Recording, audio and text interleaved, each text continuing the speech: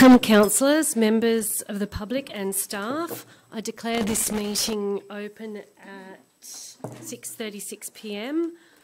Before we start, I'd just like to acknowledge that it's International Women's Day today and wish everyone a happy International Women's Day. As you can see, we're celebrating by having the majority of councillors here tonight females, so well done and happy Women's Day, all of you.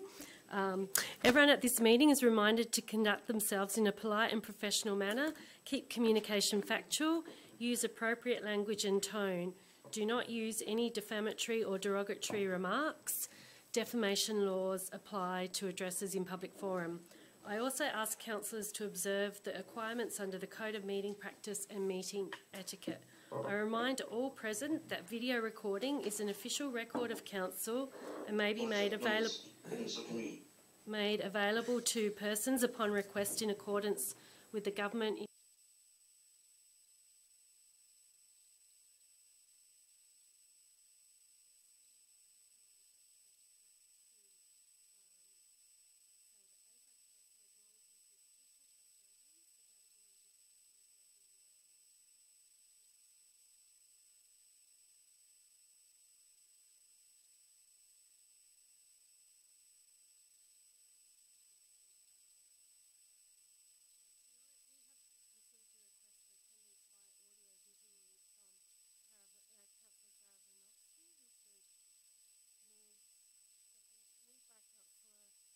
Seconded by Councillor Musker. All those in favour? Aye. Declare that carried. Do any councillors wish to make any disclosures of interest? Councillor Werner. Thank you. I would like to make a disclosure of a non-significant, non-pecuniary interest. I believe we've got the draft development control plan, and there might be some changes to the subdivisions, and just wanted to say that my principal place of residence is in that area, but it doesn't affect it because it's not within the range of sizes that would affect that. Thanks. Thank you, Councillor Werner. Councillor Curry?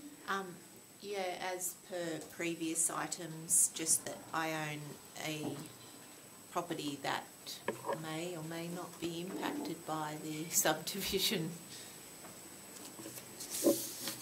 Can I just ask Mr. Smith, do I remove myself because it's a secondary?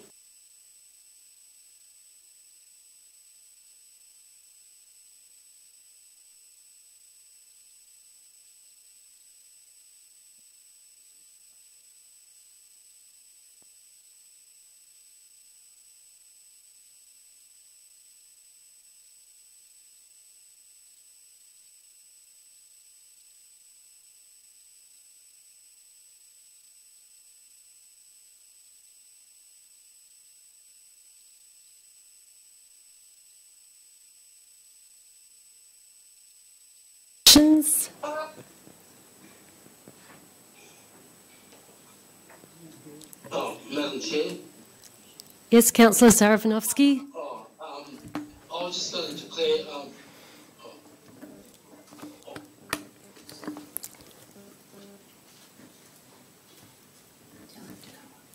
You there? Are you yeah, we can hear you, Councillor. Oh, okay, sorry. I was just going to declare. I mean, I'm not sure if I declare or not. My property, my place of residence, does not meet the criteria for any subdivision or dual occupancy that I reside in. So I'm not sure, through you, Madam Chair, to Mr. Fausto, is that classified as a declaration? Through the Chair, Councillor, you can declare a less than significant, just to put it on the minutes, and you can still participate in the discussion and voting, provided there's no material impact on your property or those of your family and so on. Yeah, well then I'll declare less significant non-pecuniary interest, as my place of residence is not affected in any way due to the changes that's been suggested. Yep. Can I just ask Mr. Soot, would we all have to make this same declaration if we own property? I would probably advise, for the record, to put it on as a less than significant, other than obviously if you have property which will be materially impacted, or your relatives and so on have a property that will materially be impacted, then it should be a pecuniary interest. Thank you. So we'll just go around the room. Councillor Muscat. I'm Claire. I have a non-significant, non-pecuniary interest and it will remain in the chambers. Thank you. Councillor Barlow. I'm declaring a non-significant, non-pecuniary interest will remain in the chambers. Thank you. Councillor Douglas. I'll declare it non-significant, but I think it's a pecuniary interest because I do own property here, but I will stay in the chamber because it doesn't affect my residents. Thank you. And I'll do the same, so less than significant non-pecuniary interest for my principal place of residence. Thank you. So on to the minutes of the previous meeting. Can I ask two councillors who are present at the meeting to move and second the confirmation of minutes? Councillor Muscat moved. Seconded Councillor Barlow. All those in favour? Carried.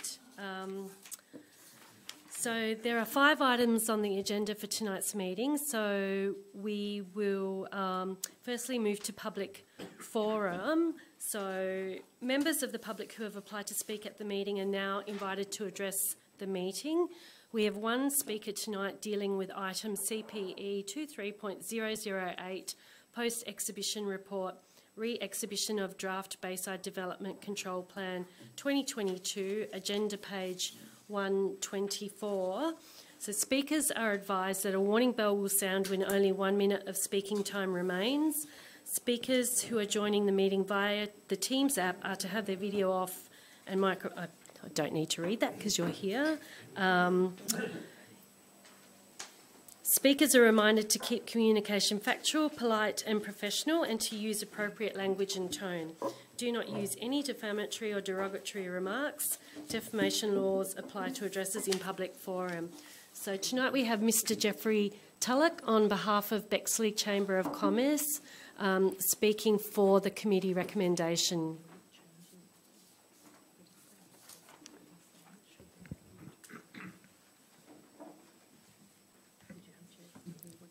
Madam Chair, Madam Mayor, councillors and staff, thank you for the opportunity of speaking. My name is Geoff Tulloch, as you've said. I'm the President of Bexley Chamber of Commerce. I'm also a resident and property owner in Bexley. I've commented on both the first exhibition and re-exhibition of the draft DCP in relation to the specific places provisions for the Bexley Town Centre commencing at clause 7.1. In both cases there was no change recommended to the DCP because of my submissions. In summary, clause 7.1 of draft DCP is proposing redevelopment of the Alban Street car park with a new public space with pedestrian connection to Forest Road. This proposal originates from the much larger Bexley Town Centre DCP 68, prepared for Rockdale City Council in September 2003. It was later modified and used in DCP 2011. This almost 20-year design doesn't take account of the current traffic conditions in Bexley, nor the way that we live and work in the wake of COVID-19, nor that Bexley is now firmly in the process of urban renewal, nor does it recognise recent refurbishment of the public domain.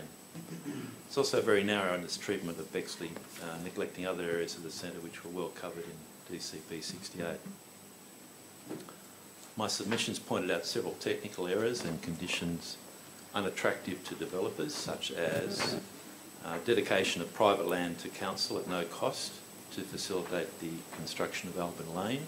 I think there's about 6 properties involved in that.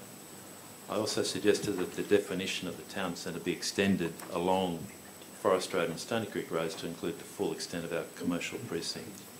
And that goes from pretty well the RSL Club on Stony Creek Road to Westminster Street, I think on Forest Road. Neither of these issues were responded to in the post-exhibition report. I suggested that a comprehensive master plan be prepared for Bexley as a high priority and included in DCP 2022. Alternatively, clause 7.1 could be brought up to date. The post-exhibition report responded that a Bexley master plan will align with investigation of a Cogra to Parramatta rail link, which has the possibility of a station at Bexley, subject to council lobbying. The investigation for this is 10 to 20 years. My point is to wait for this long to get some decent planning in Bexley is probably missing the boat. I think in 10 to 20 years, most of the centre will be well and truly developed if we're going down the path we're going now. Thank you for the time taken to listen to me today, and appreciate it. Thank you. Thank you, Mr. Tulloch. We will now deal with this item, but before we have a mover and a seconder, I'll just call on our director to give a brief summary of this report. Thanks, Chair. Perhaps if I can just make two remarks following the Speaker's comments. The DCP was primarily a consolidation exercise to bring together the two former council DCPs. There wasn't any significant review of policy in there or the direction for particular locations or town centres. It was largely just an exercise to bring them all together and to harmonise them. The changes that were made really centre around choosing a control to apply to Bayside, and that might have been the control out of one or the other DCPs or one that sat somewhere in between. So apart from those changes, there really wasn't any review of policy per se in there. So that's the reason why these provisions are being carried over from the Rockdale DCP, and they weren't reviewed. And that's the case for other centres that are in the DCP as well. Second remark, I guess, is that Bexley itself is not identified as a priority in Council's local strategic planning statement or housing strategy for review. There's a number of other centres in there, and Council's recently signed off on investigating three other centres. So in terms of our work program or the roadmap that Council has, Bexley's not identified there as a high priority, so we wouldn't be planning to review this, what's in the draft DCP in the near future. It would be something that's probably more on a 10-year time horizon, so we would need a direction otherwise if we were to do that. Just on the report generally, so councillors might remember that the draft DCP came to you late last year. Council wanted to refine controls in relation to car parking rates and carports in front setbacks. So those two parts of the DCP have been amended and went back out to public exhibition. So this report brings back to you the submissions that we received, and they're all detailed in the report and the attachment. There's a table there that outlines the submissions and the response to them. So it's now back to you to make a final decision on which direction you'd like to go on parking and carports in particular. And if that can be resolved by council, then the DCP can be adopted and it would replace the two former council DCPs. Thank you. Madam Chair, can I just ask a question, if I may? Yes, Councillor Saravinovsky. I'm just reading through the report again. Are we looking at DCP in the Rockdale Town Centre?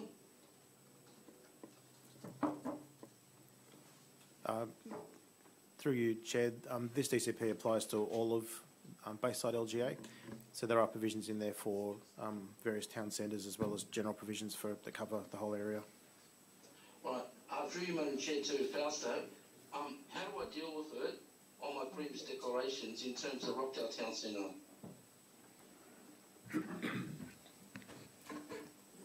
Through the chair. So if your interests are impacted, as I've mentioned, by the consolidation of the DCPs and the changes impact on your property interests or those of your relatives or associates, then you'll need to make the call as to whether you declare a pecuniary interest and walk out, or in some cases it might be it might be a significant non-pecuniary interest, which you will need to also absent yourself. So in the past, you have absent yourself. Yeah. So All right. I think that would be Yeah, appropriate. thank you, so, Madam Chair, so this item that we're dealing with now, that relates to the Rockdale Town Centre. Through you, Madam Mayor. Yes, Mr. Barber, can you?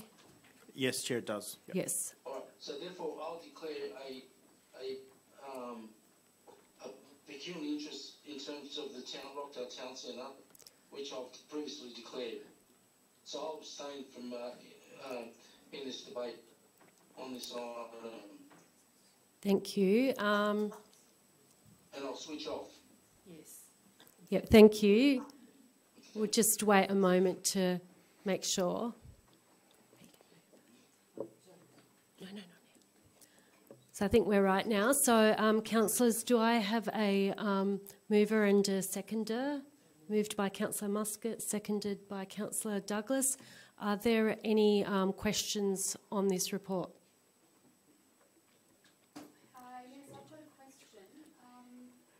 So I saw that Transport for New South Wales made a submission about the DCP, and I was just wondering if that had been incorporated into these new changes that we've made. I think Transport for New South Wales recommends that there should be 1.5 parking spaces. Sorry. Go ahead, Councillor. So I was just wanted to, through the chair, wanted to ask whether that's been incorporated into this the new DCP. Fausto's got that. Yep. Oh, sorry, Councillor. Go ahead. Through you, Chair, so the question was, were the Transport for New South Wales recommendations incorporated? No, the recommendation in the report leaves it open to Council to choose which rates it wants to go with. The rates that are in the versions attached to the report are the rates that Council asked to go on exhibition. So if what's in attachment 1's adopted, they're the rates that Council preferred, not the Transport for New South Wales rates. So to clarify, as part of the recommendation, we're deciding on the rates tonight in the recommendation. So they're currently not in there. So we're clarifying whether it's the rates that went on exhibition or the rates that have been suggested as the previous rates. Are there any, Councillor Muscat? I'd like to make a change, if I can, to the officer's recommendations in that point number 2, that the council adopts the final parking rates and provisions in relation to the carports included in the DCP as published in the exhibited plans. So I believe if we want to adopt what was published in the exhibited plans, we would be deleting item 2 and deleting point 2 of item 3, which point 2 of item 3, which specifies the final parking rates and provisions in relation to carports as determined by council. So is that okay for you to accept that change, Councillor Muscat? Yes, I'll do that. Are there any... Just a question. When it was put out to be advertised, was it, because the Bexley Chamber is now submitted, I think you're saying submission, was there anything there that was really concerning? I think about the Alvin Street car park, that we can incorporate or defer and look at? Through your Chair, I'd recommend that Council, if you wanted to revisit anything in Bexley, that you do that as a separate amendment to the DCP. I think it's preferable if this one goes through as a whole of Bayside DCP, And if there's particular issues you want to revisit, we can look at that at any time. Council can amend the DCP at any time. Thank you. So it'd be best to leave it and bring it up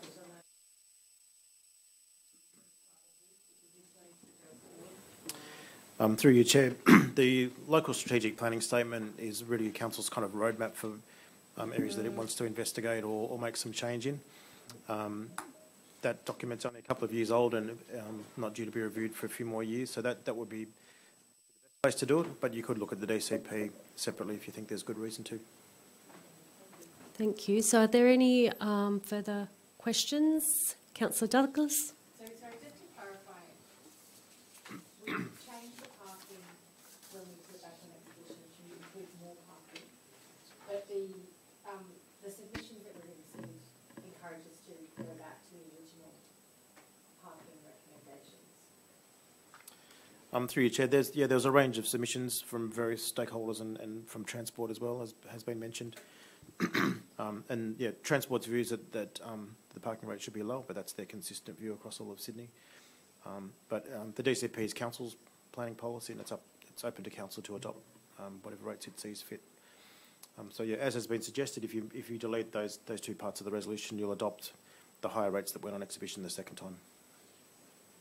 But, sorry, through the Chair, it wasn't just Transport for New South Wales, was it, that came back and made recommendations? There's a variety of people who came back and made recommendations that had impacts around the additional parking.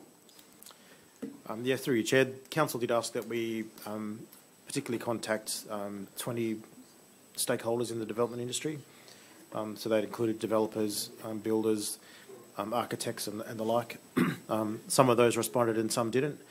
But amongst that group, there were some, for example, that said that there was an impact on the cost of housing by providing more parking. So yeah, there was a range of comments in there, and they're all summarised in the table at the end of the report. Thank you. And just to clarify, the parking rates don't apply to the proximity around the railway station, so that's not affected. So if you recall, this was the previous discussion that Councillor Morrissey brought up, and his recommendations were adopted and were exhibited. So that's the background of... That's correct, Chair. The state government's policy overrides councils within proximity of railway stations, so the DCP rates would not apply in those locations. Yep. So are there any further questions? I guess my through the Chair, my main question was that we were talking more about the impact of having additional basements, which I was wondering if you could unpack for us. Through you, Chair.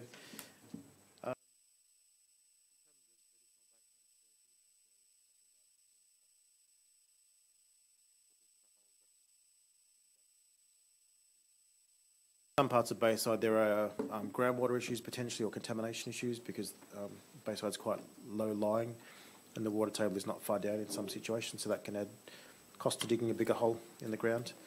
But essentially that's the issue with basements, it just costs more money to dig a bigger hole essentially.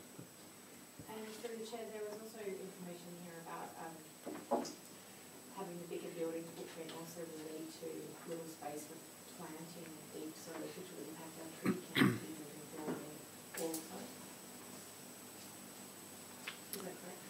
count. Through your Chair, if the basement doesn't go further into the ground, deeper, then there is a possibility that they extend beyond the footprint of the building.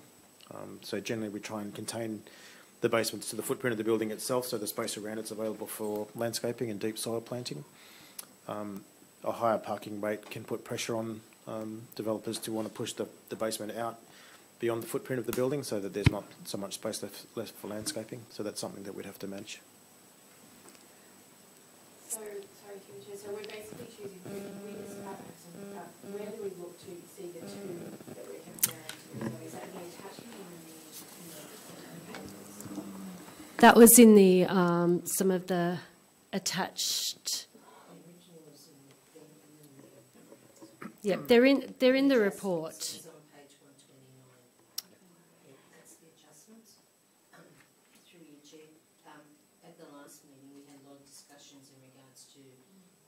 family sizes and the number of cars that are now in each family and the need to accommodate that parking with what we've got available streetwise as well. So that was a big thing, because a lot of houses, mine for example, can have 3 or 4 cars depending on who's staying in my house at the current time. So a lot of families have not just one car anymore, but they have multiples. Sorry, through the Chair, Chair, the proposed amendments to take the car parking rates,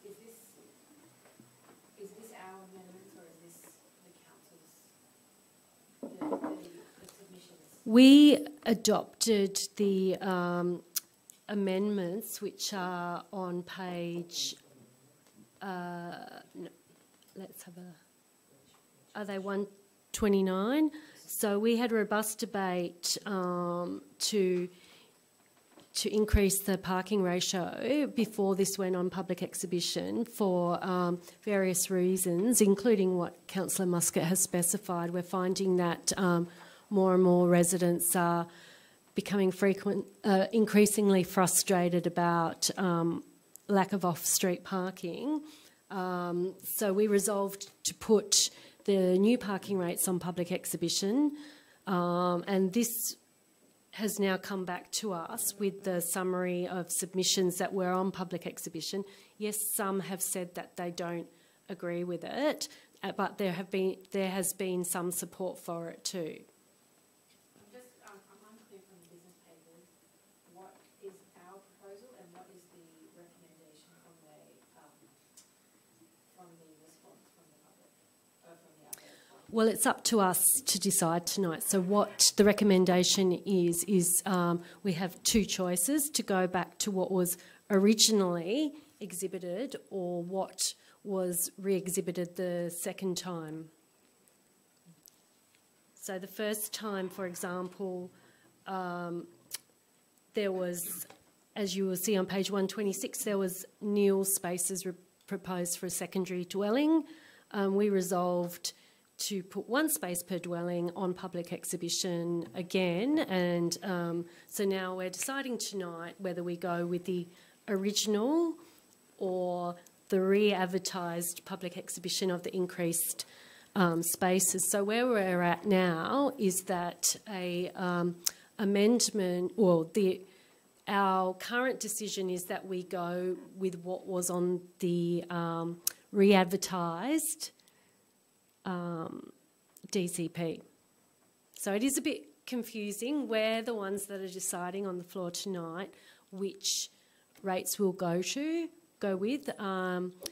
The proposal that's come from Councillor Muscat is that we go with what was recently exhibited. I'm sorry, I don't think I can support that given the feedback from the different bodies. That's okay, but we've had a mover and a seconder for this current exhibition, this current proposal, so I'll put that to the vote now. So unless there's any further questions. Is it enforceable? Can it be overruled? Through your chair, pardon me, in areas that are within 800 metres of a railway station, the state government's requirements override these.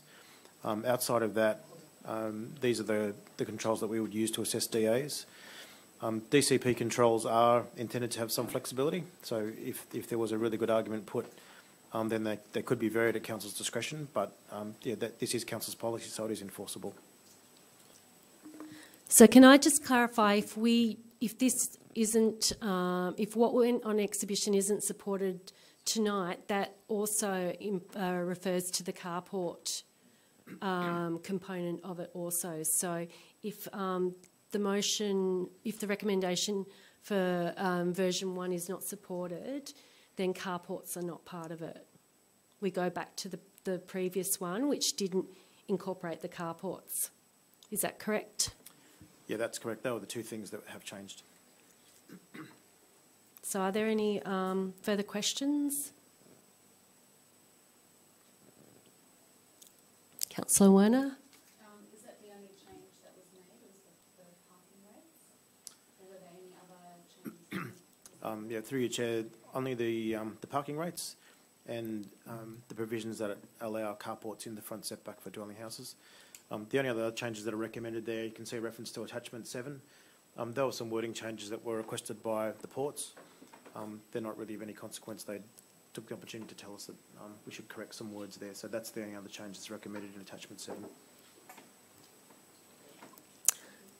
Yeah, I mean, I think just in some way, like, you know, I hear what you're saying, council must be about the need for additional cars, but I think that we do have to place some limitations on not turning our whole community just into one big car park, and that includes in our residences. If we have, you know, a secondary dwelling and then we allow additional car parking space, we're basically creating a lot of hard surfaces.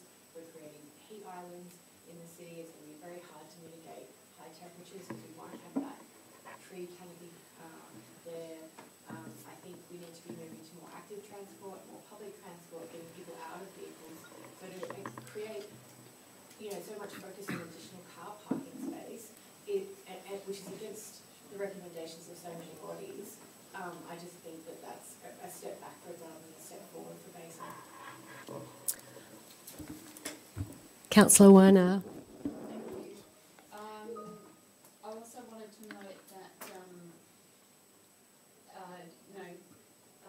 adding to your comments about heat islands and so on, I think we did get some feedback from a design panel that we should consider having more tree cover as well, and that it's possible to put more provisions for tree cover into the DCP. So for that additional reason, I don't think I can support this either. Okay, so we have the recommendation in front of us that has been moved and seconded. Do I need to read the...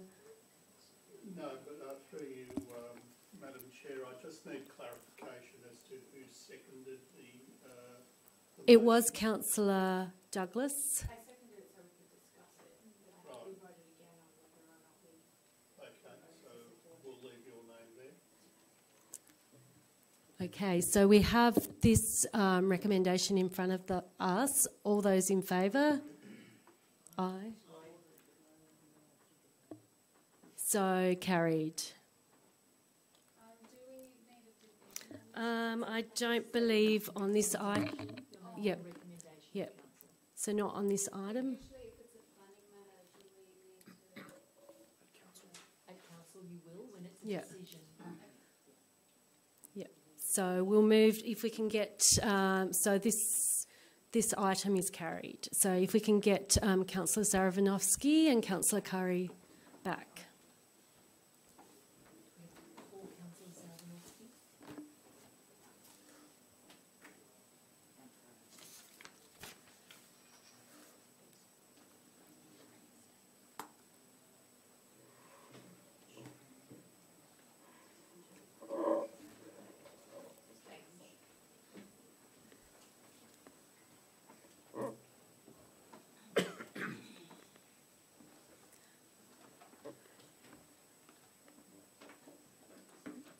We're just confirming Councillor Zaravinovsky.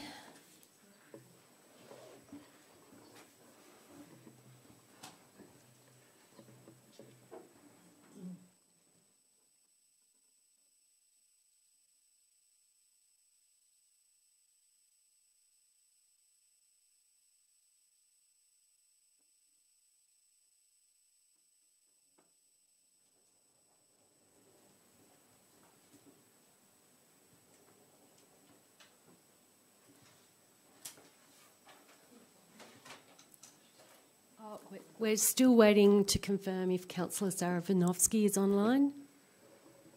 Is not.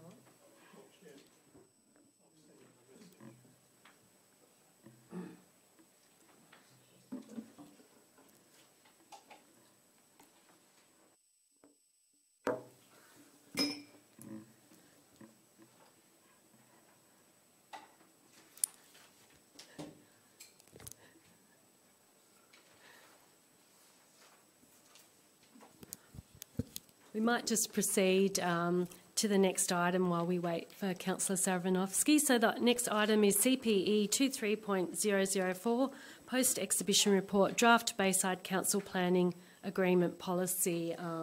So before we have a mover and a seconder, we'll just get a brief summary of the report. Thanks, Chair. This report brings this draft policy back to you following public exhibition. So the report came to you to put in place a policy to guide how we interact with people who may want to offer a planning agreement to council. So these are agreements that are put forward by proponents for DAs or for planning proposals where they're offering some community benefit as part of the process. The policy just sets out at a high level the principles that we will engage with people on, so it's clear in terms of how council will approach these kind of negotiations.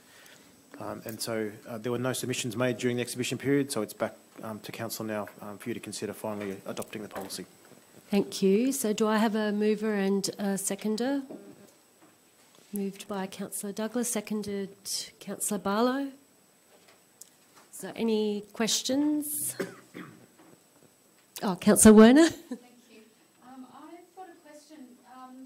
In the housing strategy implementation and delivery plan,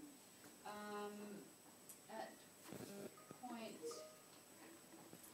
4.3, it says that, and these are things that are in the plan to improve affordable housing. It says develop a BPA policy to facilitate BPAs in instances where an affordable housing contribution scheme does not apply. I believe we don't have a housing contribution scheme yet, although SSROC is working on one. Is this included in the BPA policy? Through you, Chair. That's correct. We don't have a contribution scheme at this point in time for affordable housing. This policy is really at a high level, and it outlines the principles that the council will use in terms of negotiation. I'd have to check to see whether affordable housing is referenced in there or not as something that council would consider accepting. We have in the past through planning agreements for the Pagewood Green development and also development in East Lakes as well. They made a monetary contribution, or will make a monetary contribution towards affordable housing.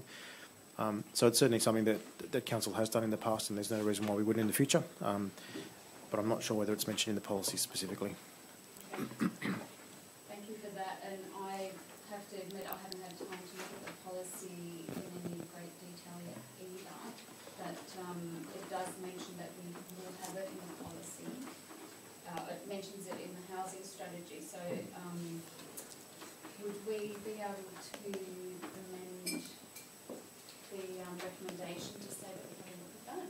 Or If I can assist, you can have a look at that prior to the council meeting, and you can pull that out at the council meeting and then put forward any proposed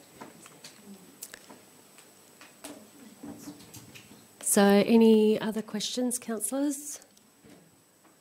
So we have the committee recommendation in front of us, moved by Councillor Douglas, seconded by Councillor Barlow. All those in favour? All those against? I declare the recommendation carried. So moving on to item CPE 23.005, Information Report, Finalisation of Bayside LEP 2021 Translation, Employment Zones Reform. So, Mr. Barber, are you able to offer a summary? This is a report just for information of councillors. This process has been going on for a year or so, run by the Department of Planning. The aim of it was to consolidate the number of zones that were available in local environmental plans that relate to business and industrial uses. So those zones used to be under those titles, business and industrial. There's now a new suite of zones that are just employment zones. So they start with an E and not a B or an I. And there's a smaller number of them overall, so it was an exercise in simplifying the system, I guess. So it's been led by the Department of Planning. They did seek council's input because there needs to be an exercise gone through to translate our current suite of B and I zones into E zones. And so they asked the council for input because with a smaller number of zones there was some less sort of fine grain in terms of how they could be applied to different parcels of land. Council provided that input earlier last year. The department ran an exhibition in the middle of last year. They have incorporated pretty much all of the comments that Council made in terms of how we wanted the new zones reflected in our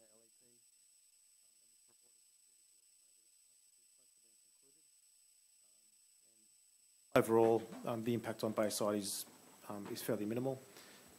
There is some areas where certain things are allowed now that weren't before, and vice versa, but there's no really significant changes proposed, and the process has been concluded. Thank you. I note that there seems to be a typo in the recommendation. Should that, do we need to... Is it receives and adopts, or is it receives and notes? No. Just receive and note. It's Receives and notes. been corrected on the screen. Okay. Yeah, that was an error. Yeah. So moved by Councillor Curry, seconded by Councillor Barlow. Yeah. So are there any questions on this information report? So we have the recommendation before us that Council receives and notes this report. All those in favour say aye. Aye. All those against? I declare this recommendation carried. So we move on to CPE 23.006, Draft Planning Proposal, Heritage Conservation Areas. Mr Barber. Thanks, Chair. So yeah, this report is a planning proposal, so it is to amend Council's Bayside LEP 2021. The purpose of it is to introduce 4 heritage conservation areas in Bayside. You can see in the summary of the report, the 4 of them are listed there. This is a process that's been going on for a number of years now, and it's been reviewed on a couple of occasions, and most recently independently reviewed by another heritage expert. And their advice was that Council should proceed to establish these 4 heritage conservation areas. So that's essentially what's before you tonight, is to adopt these, and then they would be then, the draft planning proposal would be forwarded to the Department of Planning to seek their approval to go to public exhibition. So it hasn't been on exhibition as yet. If Council supports it in principle, we'll ask the Department of Planning to give their okay for exhibition, and then we can receive public feedback and come back to you. Okay, thank you. Do I have a mover and a seconder for the report? Moved by Councillor Douglas, seconded by Councillor Werner. Are there any questions? Yep. It's obviously been quite a long process to get to here. I have a favourite street in Banksia, which is called Chestnut Drive. And I don't know if you've been down Chestnut Drive, but it's a time capsule of 60s architecture. It's exquisite. And I just wondered, is there some limitation for what we recommend as heritage, and has that area been considered previously? Through you, Chair, these areas are generally nominated through a heritage study that a council would undertake. As I understand it, there's been a number of them done over the years in both former council areas, and some have resulted in some listings, and other recommendations haven't gone through. I'd have to check if that particular street has ever been looked at. I suspect it would have been covered by a former Rockdale heritage study at some point in time. These areas have been singled out, I guess, as being the ones that are the most obvious or highest priority to be listed. But there could be others. I'm not sure whether any of my other colleagues here know that particular one. Not off the top of my head. No. I can find out some information and let you know before the council meeting, if you like. Is it, through the chair, is it, it seems like it would be a lengthy process and drag this actual recommendation to look at adding any additional areas at the moment. And for the sake of getting this moving, but is there a process to get council adherence? And I think the thing with 60s architecture in particular is we value it now a lot more than we did even 10 years ago. And I know that street in particular, there's like one house that's been renovated in the street that's gone from modern aesthetic, and it's already degrading the street. And so is there a chance for us to reconsider, you know, as the time goes on, what the Rockdale Council might have seen heritage is slightly different to what we might now see as heritage? Through you, Chair, yeah, it's open to council at any time to consider amending their LEP. I'd agree with you. I think it's probably better to let these ones travel through, given that they've been quite a while in the making. We don't have it in our work program to do another heritage study or review at this point in time, but council could initiate that. As you said, things change over time, and we appreciate heritage differently. But yeah, that's not currently something that we've got in our work program to do. Can I, thank you, Mr. Barber. Can I ask, how is a heritage study triggered? Is it generally when a LEP is reviewed, or? Yes, Chair, that's often the time when they're done, when there's a comprehensive review of an LEP being done, and you might review a whole range of different things, traffic modelling, land uses, economic activity, a whole, housing take-up, that sort of thing. So that's often when a comprehensive review is done, when the whole plan is being reviewed. Our current plan is 2021, and it's a harmonised LEP, so that wouldn't happen in that sort of cycle for a few years yet, probably 4 or 5 years. And single heritage items can be nominated at any point in.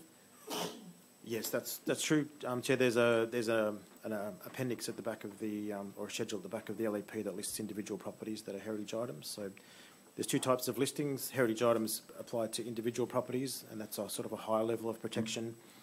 Heritage conservation areas are where there's a precinct that has some value, and it may not be that every building in there is a contributory building. There may be some that are out of character with the conservation area.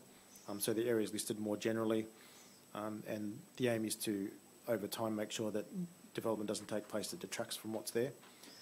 But it does mean that everything that's there is worth preserving, whereas a heritage item is an individual building or property or item. Thank you. Are there any questions, councillors? Councillor Barlow? I was just surprised when I saw this here. I actually thought it was all done and dusted. This is someone that lives on the streets in Banksia who's been promoting heritage for so long. So I actually, for the next council meeting, was going to suggest another heritage conservation area before it gets totally destroyed in Kinsell Grove, Salisbury Avenue, and there's a section in there with Bexley Oval involved in it. So anyway, that was what I was going to do. But I was so surprised to see this on the papers because it's just taken so long. Thank you, Councillor Barlow. Are there any other questions? So we have the committee recommendation before us, moved by Councillor Douglas, seconded by Councillor Werner. All those in favour? Aye. All those against? I declare the recommendation carried. Now we move on to the final item tonight, CPE 23.007, Bayside Local Housing Strategy Implementation and Delivery Plan. Mr. Barber. Thanks, Chair. As the name suggests, this is the sort of detailed implementation and delivery plan that sits under the local housing strategy. So going from the top, we have a metropolitan plan. We have a district plan that applies to the Eastern District, which Bayside is within. Then we have our local strategic planning statement, and then beneath that is the local housing strategy. So those documents set out our roadmap, if you like, for where we think housing should be accommodated. This document sits underneath all of those. It's a requirement of the Department of Planning for us to map out in some finer detail how we're going to deliver on the commitments that we've made in our housing strategy. So you'll see in the table attached, the actions are fairly specific. It's largely a sort of administrative tool, if you like. It's not making any decisions in terms of policy. That's been done in the documents that sit above it. This one's really just going into the detail of what we're going to do when to deliver on the things we've committed to. The Chair did point out to me earlier that there is an error in the cell in the table that deals with our housing targets. Just find the number. Page 119. Thank you. There is reference there to the last target that's quoted there is 8,151. That target is for the 2026 to 2036 period. The dates in there are incorrect, so we'll make that correction. Thank you. And just to clarify, the department sets out this template, so this is the required template. That's correct, but yeah, all councils have to use the same template, and as I said, it's really just to nail down the detail of how we're going to deliver on what we've already promised in the housing strategy. Thank you. So there is a recommendation before us to endorse this housing strategy implementation and delivery plan. Do I have a mover and a seconder? Moved by Councillor Douglas, seconded by Councillor Muscat. Any questions, councillors? Councillor Douglas. I just wondered how this relates to the Banksia priority area, because I noticed that Banksia is not recommended in our report here for additional housing, but I remember hearing before getting on council that the state government had made that a priority precinct. So how do those two things interrelate? Through you, Chair, that is correct. So that was the Bayside West exercise that was coordinated by the state government. So I guess the parameters for additional housing in that area have already been established.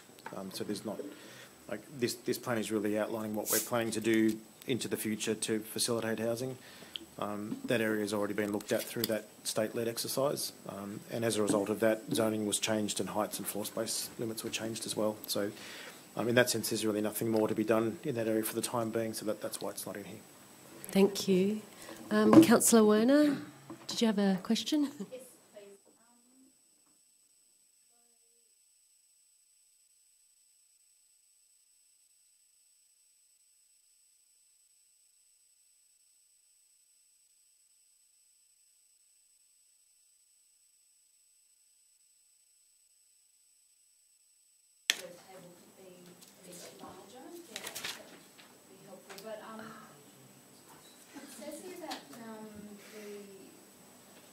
Affordable Housing Evidence Base report by SGS Economics. Is that publicly available? Through your Chair, not at the moment. It's actually being updated by SGS. It was prepared a few years ago, and they're close to the end of an updating process there, just to put in the latest data that we have. I think it includes the latest census data as well. So it will be made public when we come forward to you with an update on probably affordable housing will be the next thing that we bring to you to make some decisions around. So that evidence base will sit underneath that options paper. So at that point in time, it'll be made public. Okay, great. And do you have an estimate of when that might be?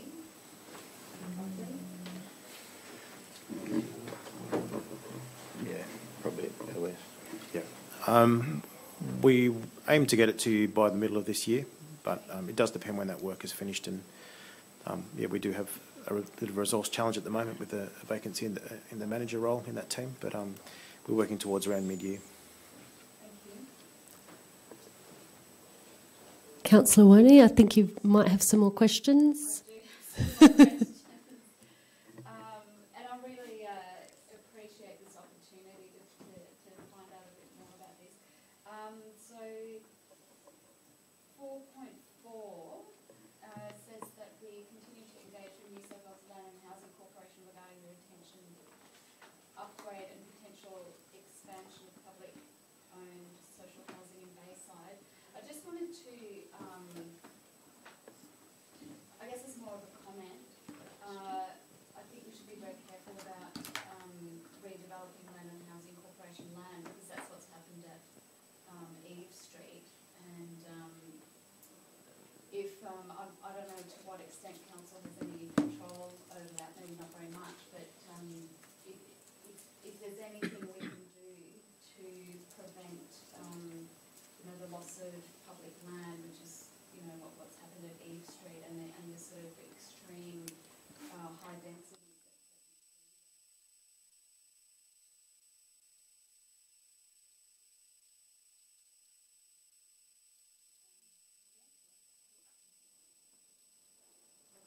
You can, yeah. Yeah, thank you very much.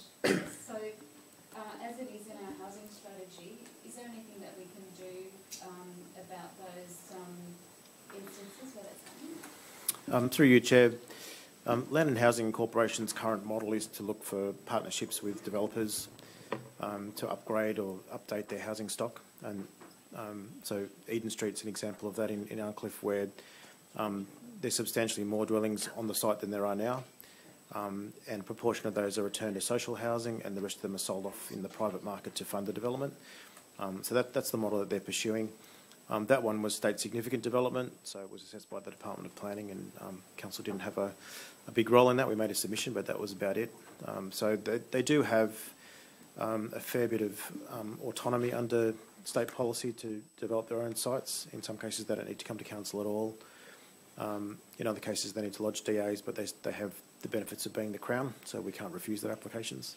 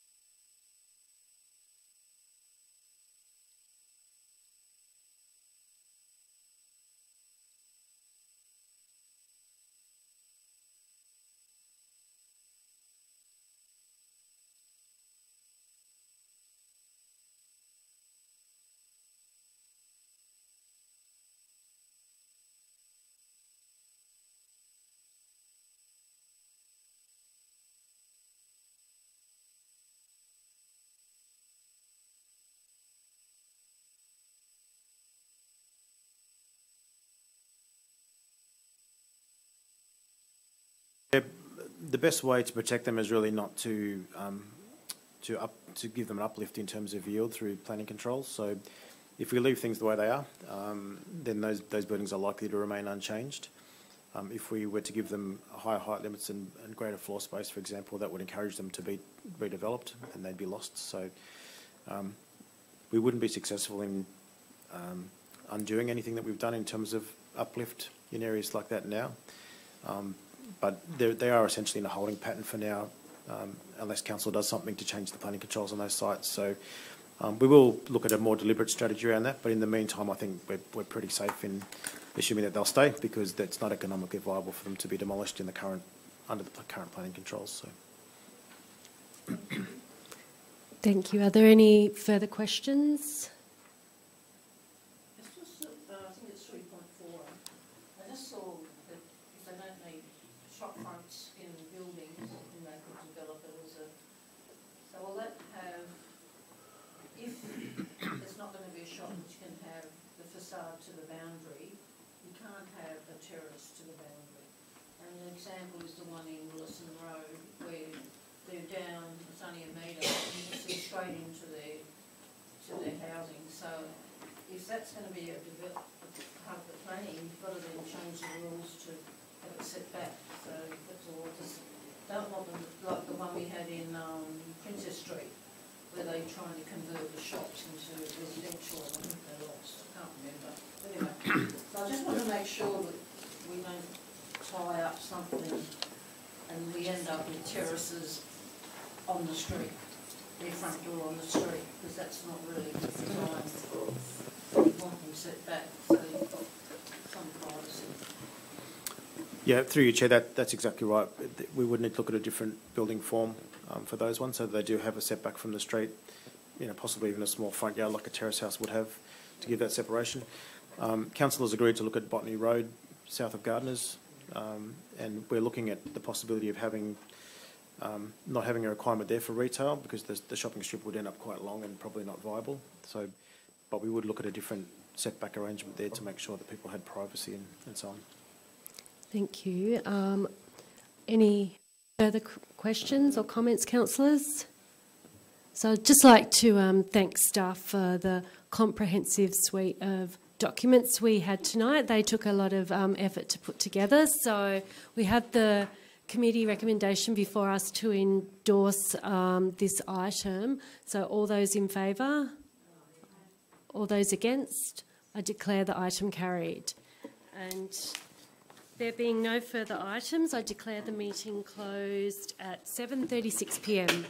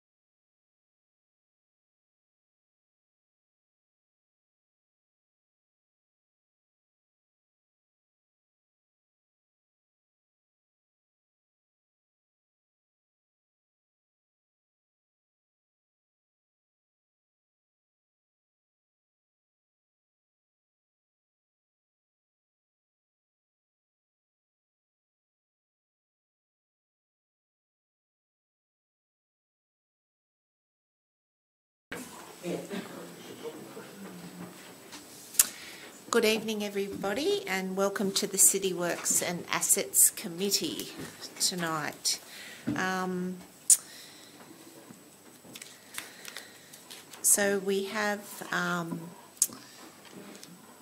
two councillors that wish to attend the meeting via audio link. That is Councillor Fardell and Councillor McDougall. And have a mover. Moved Councillor Souness, seconded Councillor Jansen. All those in favour say aye. Against, declare it carried. Are there any disclosures of interest that any councillor would like to make in relation to the item? No disclosures of interest. And okay, that takes us to the minutes of the previous meeting, which was held on the 8th of February 2023. Are there any questions or changes in relation to those minutes? Or everyone, can I have a mover? Move Councillor Souness, seconded Councillor Jansen. All those in favour say aye. Against, declare it carried. There's no items by exception. There's no public forum, so it takes us to the report, which is 005. It's a proposed closure and sale, part of road reserve at the rear of 232 and 234 King Street, Mascot. Can we please have a overview, please? Okay. Yep, through you, Madam Chair. So this proposal was actually presented to the Strategic Land and Property meeting in November, and it's very similar to a proposal we considered last month for the rear of 254 King Street. So the owner of numbers 232 and 234 King Street has approached Council about acquiring part of the road reserve between the rear of their rear property boundary and the curb and guttering in Hatfield Street. So each of those sites is around 33.5 square metres each. And I think the image on page 3 of the report sort of shows the two stretches of road reserve that they're interested in acquiring. On further investigation, the proposal to acquire 232 had some impact. So it would have some impact on both the turning circle in the cul-de-sac and also the impact of the access to the library. So we've recommended that not be supported, and we just look at the sale of that section of road reserve at the rear of 234. So in proposing or recommending that council proceed, and as mentioned during the last consideration, it would produce a good planning outcome in that it would overcome the sawtooth effect of various variable rear boundary alignments. And we've obviously set that precedent before with a number of properties in Hatfield Street acquiring that road reserve and adding to their existing allotments. So if the proposal is supported, it is subject to the road closure process and also the classification to operational. So that road closure process will take at least 12 months because it does involve community consultation and various plans put together. It's recommended at a sale price of $80,000, so it was determined at that level by our independent valuers based on highest and best use and adding to their existing land holding. And also, if it's supported, we would recommend that we enter into a deed of agreement before we start this process, because it's quite a time-consuming process to commit the applicant to cover all costs. And there's a number of costs associated with the road closure, subdivision, etc., as well as the legal transfer costs, as well as the actual purchase price. So it is recommended for your approval. Thank you for that summary. Do I have a mover? Moved Councillor Jansen, seconded Councillor McDougall. All those in, any speakers? Some questions, if that's okay. Through the chair. So why was there originally a road reserve created in this area? What was the purpose of the road reserve? Look, I don't know the history, but it's basically, I guess, the nature strip. The road reserve itself is, so the road is this wide, but the formation of the road is only so wide. So it's really the nature strips.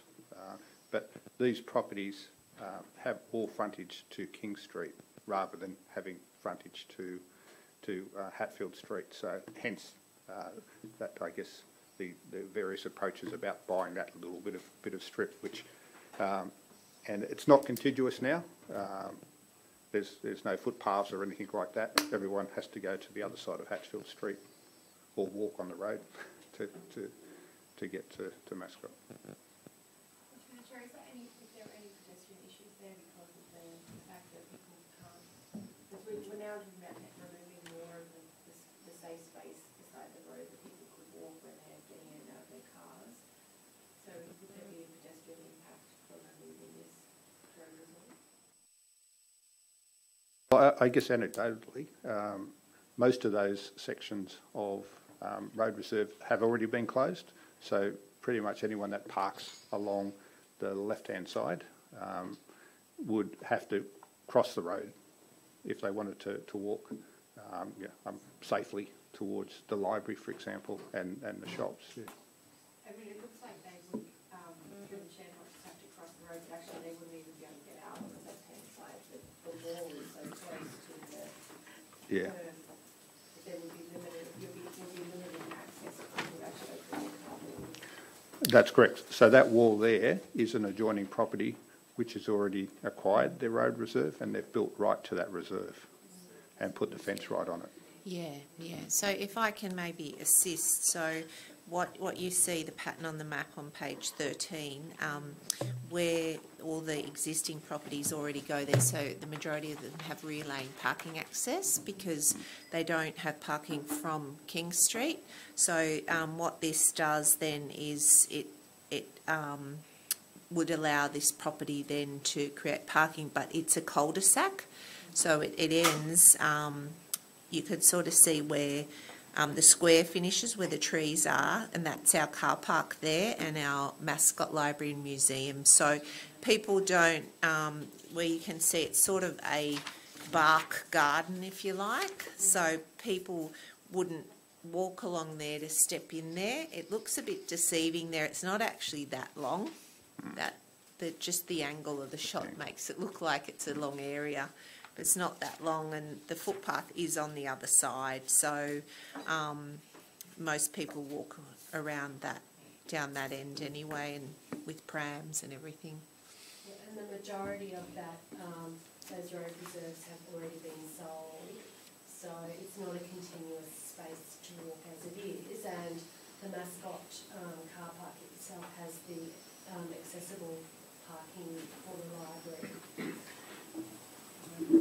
If I ask a question around it, was it's obviously going to take a lot of staff time to do this process, and it says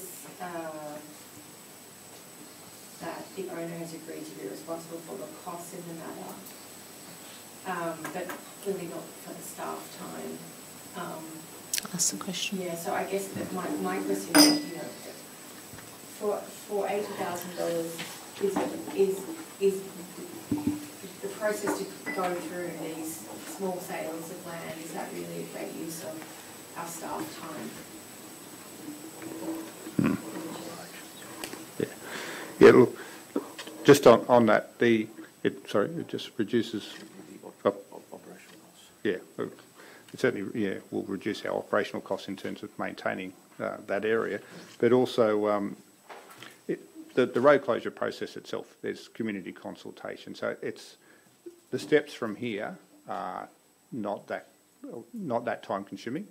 Certainly, we'll have to notify all adjoining residents around that little area and consider any submissions received as part of that. But it's and a lot of the other processes would be, for example, lawyers involved in the transfer and any subdivision applications there. Through the chair, if I could also add, if this is a process that is undertaken, the land will become rateable land for the future. So there is some financial gain for council, small, but as you're, if you're talking about offsetting the staff time now, going forward and into the future, it becomes rateable land. Ask a question. The one that 230, the one that with the road reserve that you suggested not to, are we going to remove the road reserve up the property so we can make it usable, or because if it's a road reserve, it's restricts his